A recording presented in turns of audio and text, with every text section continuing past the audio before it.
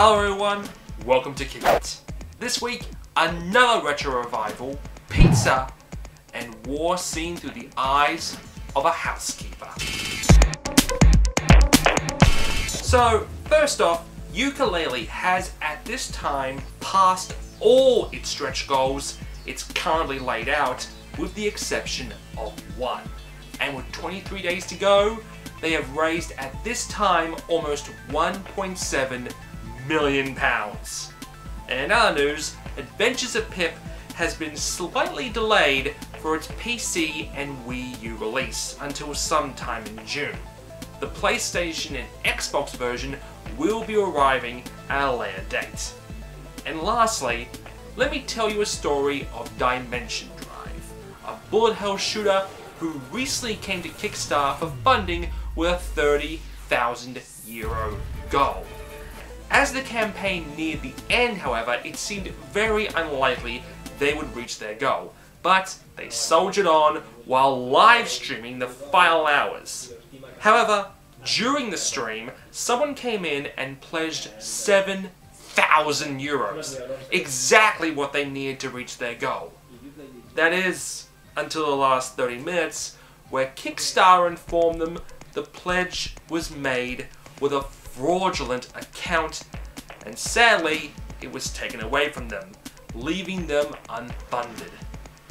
It turns out, this wasn't an accident. Someone was purposefully trolling Kickstarter campaigns, and quite frankly, this disgusts me. Especially when this is targeting smaller projects who are just trying to get off the ground. But, some good news. While what this asshole did to them was terrible, he also gave them something else. He gave them exposure. They have since relaunched their campaign, and as of filming this, they once again just need about €8,000 to get the game funded with 25 days to go. So, good luck guys.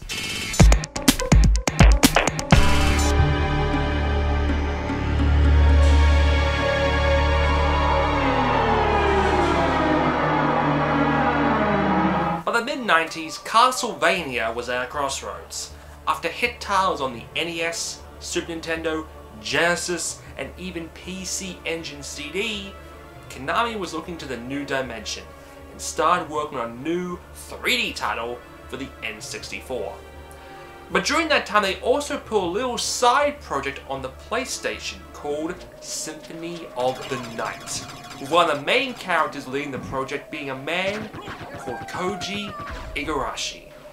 Now, as we all know, what started off as a side project became a full-on revolution after the 3D titles bombed, and coined a new phrase, Metroidvania, due to its non-linearity and exploration. Koji, or Iga, as he likes to be called, would work on almost a dozen other Castlevania titles before leaving in 2014 to start his own studio. Which brings us to today. Iga has come to Kickstarter to bring us his spiritual sequel to Castlevania. Introducing Bloodstained, Ritual of the Night. Now what you're seeing here is concept art because Iga is doing things a little differently. His team actually has investors lined up, but they didn't want to invest unless they were assured it would be a good move. Iga is basically letting us put our money where our mouths are. We're originally asking for $500,000. At this time, they have made over $2.6 million, which makes Konami's recent downfall all the more poetic. And that has covered stretch goals including Classic Mode and getting David Hayter himself for voice work.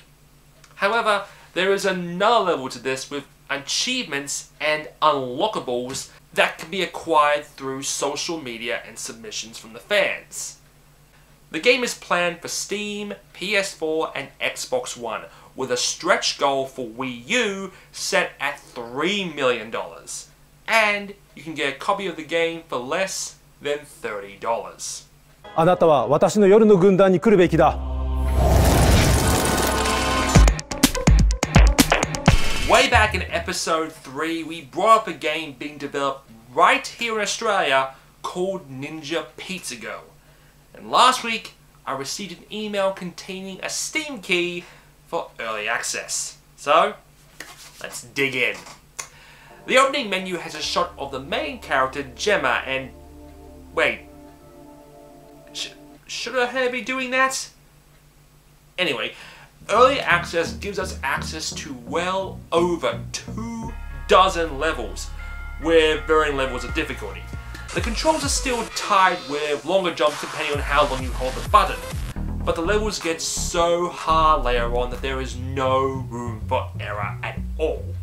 The levels do vary. While mostly obstacle based, you do have a few different ones like collectible based and keeping a pizza hot. But the music though.